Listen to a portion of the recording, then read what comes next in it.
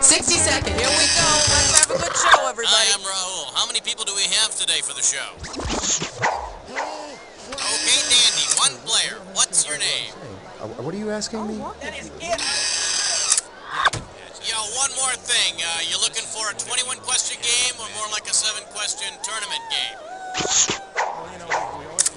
30 seconds. Your buzzer is the letter B on your keyboard. That's B as in Babette. You know, I don't think that's why what they call him the best boy. 20 seconds. Pull that down to a 5. 20. Dude, I've been in 20 seconds. Okay, look, listen. Here's the directions. When a question pops up, you gotta buzz in. Then you pick your answer on the screen and hit the right number on the keyboard. Got it? It is easy. 10 seconds. Good luck. 9. And 8. get rid of the desktop. 7. Let's go to 6. black. All right, folks, see you on the other side. 3. Silver Lining Tarot Center, making the great beyond just a little bit greater.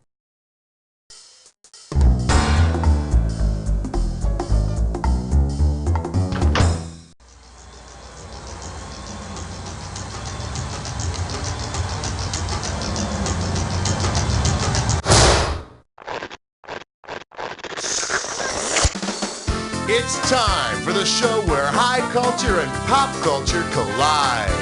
Hey there, my name's Cookie. You have any questions at all, please feel free to keep them to yourself. Anyway, the game of solitaire. That's okay, I'm here alone too. So let's get it on. Okay, I need a category.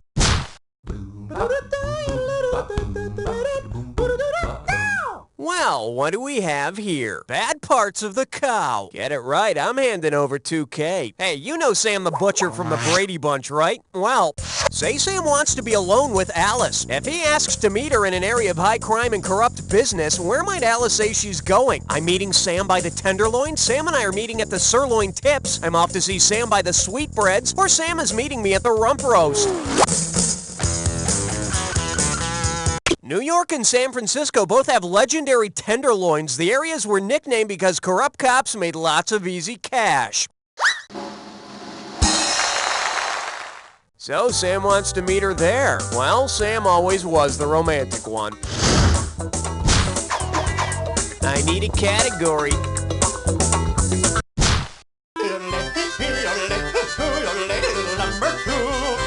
The category? Blood is thinner than ocean water. $2,000 says you don't know this one. Well, this certainly should be interesting. It's time for a guest host question that affects me in a very personal way. The last time I saw her, she was letting me have it with a wooden paddle. And I'm not talking about my ex-girlfriend. Cookie. Ow! Shame on you. Today's guest host is my 5th grade teacher, Miss Tukas. I see you haven't changed, you scalawag. Hey, check me out, Miss T. I'm hosting my own show here. I haven't done too badly for myself. Well, at least you didn't end up in prison. Well, yeah, right. What do you say give us a little pop quiz? You got a question for us? Well, okay. Sit up straight, hands on your desks. Here we go. Let's pretend that the world's oceans got into a little scuffle on the playground. Considering the meaning of its name, which of these oceans would probably not join in? The Atlantic Ocean, the Pacific Ocean, the Arctic Ocean, or the Indian Ocean? Pacific means to be peaceful. You see, since it's called the Pacific Ocean, it would be peaceful and not want to fight. Hey, good job, Miss Tukas. I'm telling you, you haven't lost your touch. No, just my teeth. Okay, thanks for sharing. Okay, bye-bye. Well, bye, Miss Tukas. How's Miss Tukas? Okay, let's get back to the game. Okay, pick a category.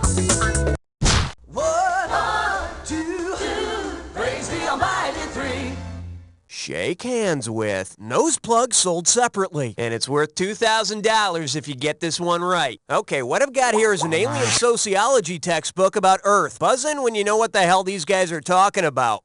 Female leader of independent agrarian children's commune in which members represent specific produce via appearance and odor. What toy are the aliens writing about? Raggedy Ann, Holly Hobby, Strawberry Shortcake, or Hello Kitty?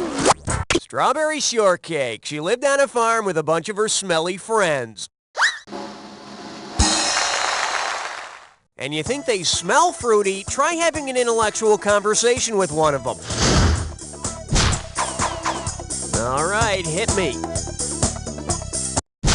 You can't stop at 3, no, you gotta have 4, yeah! Well, looks like this category is 3 men and a formula joke. How does $2,000 sound? Okay, stop me if you've heard this one before. Colonel Sanders, Vinnie Barbarino, and Popeye walk into a bar. The bartender says, "I'm sorry, but we don't serve barbate people here." Who has to leave? The Colonel, Vinnie Barbarino, Popeye, or all three of them? No, he can stay, but remember, never mix alcohol in spinach. See, now, I could have given you some cash if you pick this. Barbate people, like the Colonel, have beards. Needless to say, Santa Claus and ZZ Top are forced to celebrate happy hour elsewhere. Category, please. Let's blow this time and head for number 5. This one likes to go by microbrews that never quite made it. $2,000 for a correct answer. Here's a question that combines two of America's favorite pastimes, TV and beer. If you wanted to tour the fictional Schatz Brewery, which city would you have to visit? Boston, Massachusetts, Milwaukee, Wisconsin, Boulder, Colorado, or Seattle, Washington? Boston. Now that's where everybody knows your name. The correct answer is... The fictional Schatz Brewery is located in Milwaukee, Wisconsin, right around the corner from Laverne and Shirley's. Two really funny women who work at a brewery. How can reality possibly compare to TV? Okay, I need a category.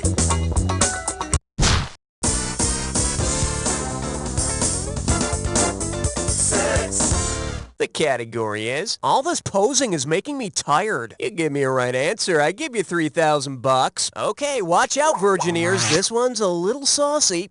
Say Jenny McCarthy's doing another shoot for Playboy and the photographer wants her to spread eagle. Considering the term's origin, how might she feel as she poses? Athletic like the Philadelphia Eagles, cheap like a United States quarter, powerful like a Jeep Eagle, or patriotic like the Great Seal of the U.S.? The term spread eagle comes from the figure of an eagle with wings and legs spread on the emblem of the Great Seal of the U.S.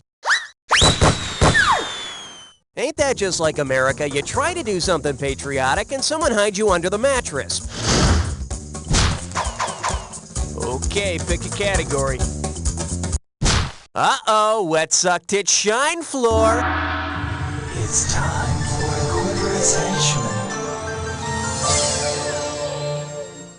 One gibberish category coming up. Stay back or I throw the salad. How about $5,000 to start this gibberish question?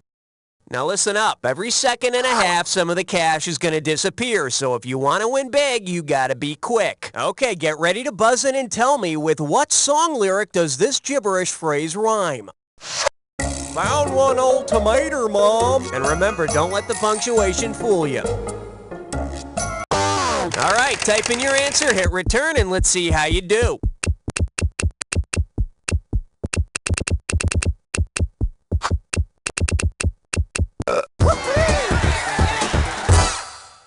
Space Oddity by David Bowie. I hear Ground Control is also looking for Peter Schilling. You know, that guy who wrote the follow-up song, Major Tom Coming Home. Category, please.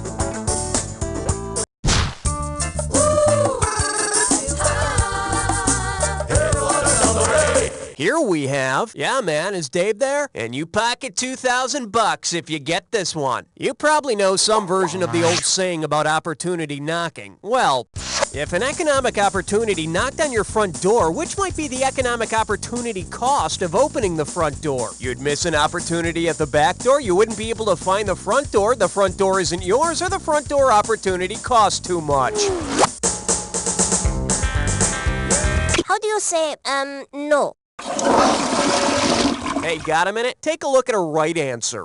The concept of opportunity cost involves what you miss by pursuing something else, so you'd be missing an opportunity at your back door. To avoid such problems, put a dummy by your back door, then the opportunities will stay there trying to get the dummy's attention. All right, hit me. Aloha, question number 9. And this one is, anything less than SPF 30 is inadvisable. This one can net you $1,000. Okay, here's the deal. While suntanning at the beach, you realize that you've neglected a few crucial pale spots. If you want to get some color on your perineum, what would you have to do to allow for direct sunlight from the noonday sun? Fold ears forward and tape to face, aim sun reflectors at the backs of knees, lie on stomach while clenching butt cheeks, or attempt a naked leg spread handstand. The perineum, also known as the taint, is that special place between the genitals and the anus, so you'd have to do a handstand and then spread them. Just think, your bronze taint would be the envy of all other taints. Hey there, never seen a taint like you before. Can I buy you a drink? No thanks, I'm in the middle of something. I need a category. Hey, guess what? Now you can brag to all your friends that you've been part of a three-way.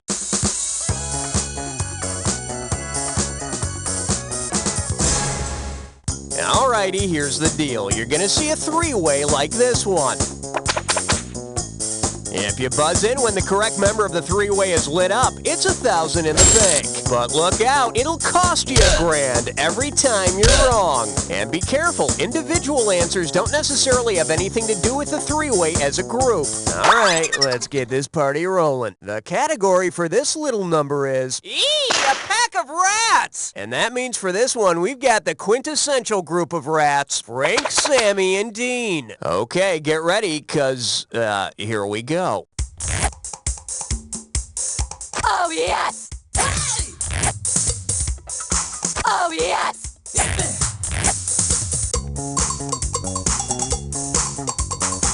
Oh, yes!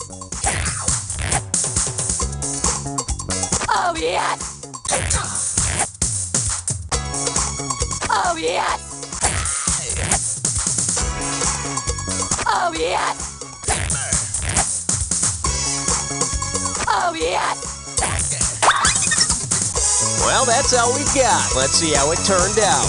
Nicely done, a perfect score. Must be all that practicing alone, huh? This should firm up your overall score. So, was it as good for you as it was for me? Probably better. Okay, let's get on with the game. Okay, we're halfway home. Let's see how round 2 treats you. Every question in round 2 is worth twice as much, so we got some serious cash at stake here. Let's get to it. Okay, pick a category. Don't look now. It's question 11. Open wide and get ready for Montague, get into my office! $2,000 says you don't know this one. Okay, here we go. I have these descriptions of the new TV pilots for next fall. Here, listen to this one. After offering all of his possessions to his 3 daughters, this Shakespearean character is solving crimes with his unpredictable new partner. What's the name of this show? Scarecrow and King Lear, Jaques and the Fat Man, Simon and Timon, or Hardcastle and Macbeth? It was King Lear who started his downfall by offering to divide his land and possessions among his 3 daughters if they would profess their love for him. Of course, that's all before retiring to a small New England town where his knowledge of forensics and taekwondo can help the police solve a different murder every week.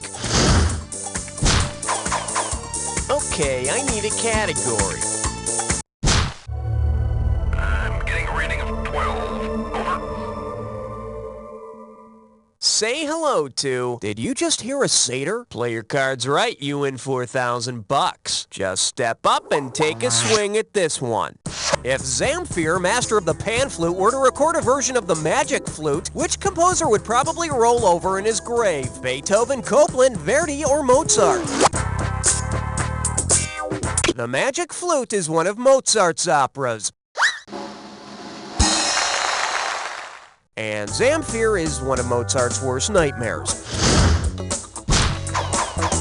I need a category.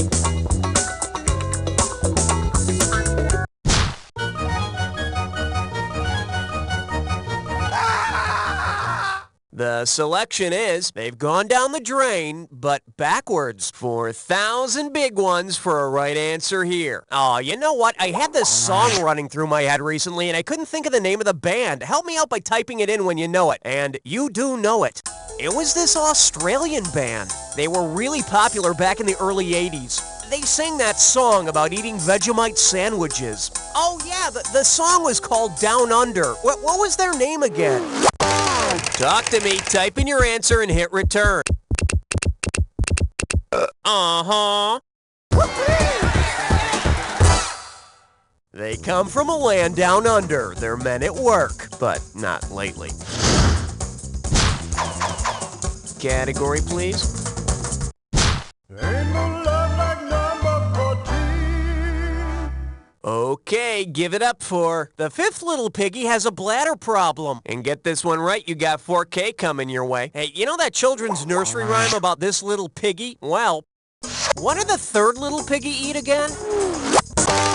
Run with it, type in your answer and hit return. The third little piggy ate roast beef. Yeah, in a lesser-known nursery rhyme sequel, a bunch of little cows exact revenge by holding a pork chop feast. All right, hit me. Hey, all right, guess what you just picked? It's time to play Dis or Dat.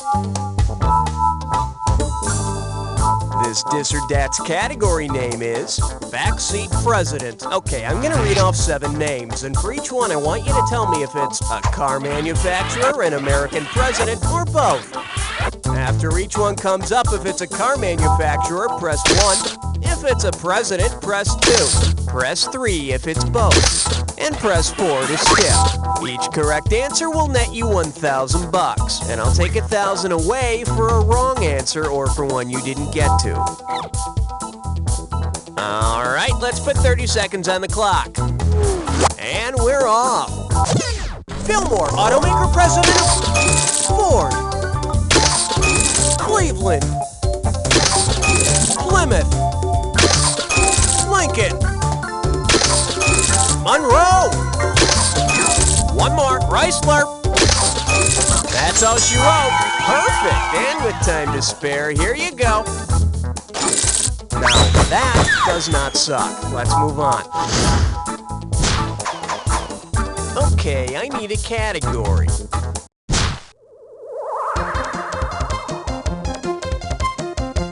And I believe this one's called, Hey, No Biting! This one can net you $6,000. Let's see if you can wrap your head around this. Oh no, you've been attacked by Count Facula! What are your symptoms? You're burned to a crisp, you're a list of frequently asked questions, you're covered in chocolate, or you've been transformed into a scrotum. No, that would be a FAQ. What does that sound like? For the curious, here's the right answer. A facula is an extra bright spot on the sun, so it's either get bit by Count Dracula in the dead of night, or kill him with sunlight and risk getting burned to death by Count Facula. Man, you just cannot win. I need a category. On the big bayou in Louisiana, quest on 17. May I introduce, I wonder if he plays the harpo. How does $4,000 grab you? Heads up, here it comes. If Richard Marx recorded an album devoted to the philosophies of Karl Marx, which of these songs would you definitely not hear? Religion is the opium of the people, the history of class struggles, the ballad is stronger than the bullet, or to each according to his needs? Sounds like you've been sucking on a little of the nopium. Let's take a look at the right answer. The ballad is stronger than the bullet is something Abe Lincoln said. Same era as Karl Marx, but an opposing view on the topic. I don't know about this idea for a Marxist Richard Marx album, though. If he did record it, he wouldn't be allowed to sell it. He'd only be able to give it away to those who needed it. And who needs another Richard Marx album? Okay, pick a category.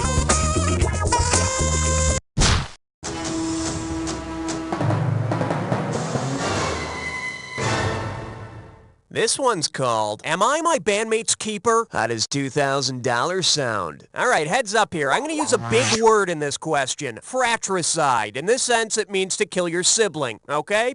If a deadly fight broke out while these bands were in the studio and the members killed each other in the fracas, who would not be guilty of fratricide? The Andrews sisters, the Pointer sisters, the Righteous brothers, or the Neville brothers? The Righteous brothers weren't. Brothers, I mean. So it wouldn't be a sibling-on-sibling murder, and a damn shame that an argument over who'd lost that love and feeling more ended in blood. Category, please.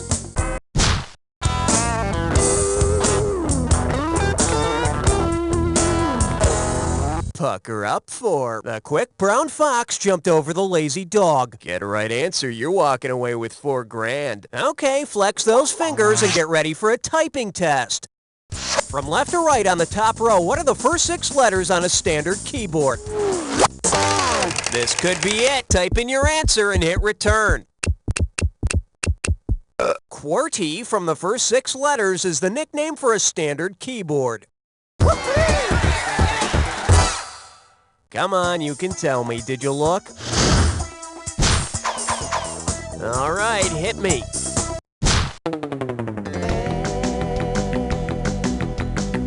Coming at you. You don't know your ass got from your elbow. Think you can handle $6,001 bills? Listen up. Y'all know the story to Midsummer Night's Dream, right? Where a fairy named Puck changes one guy into a jackass?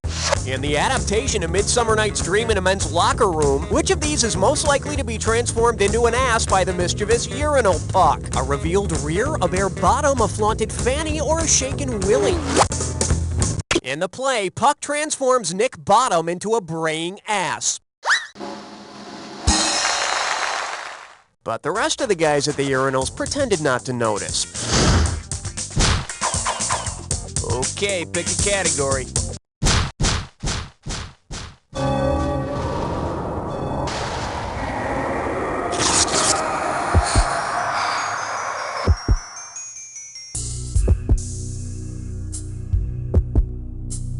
You're about to you think you know the attack, huh? I got news for you. Not all attacks are equal. Here's your clue. She makes me look good. Question is, what can she do for your score? Let's find out.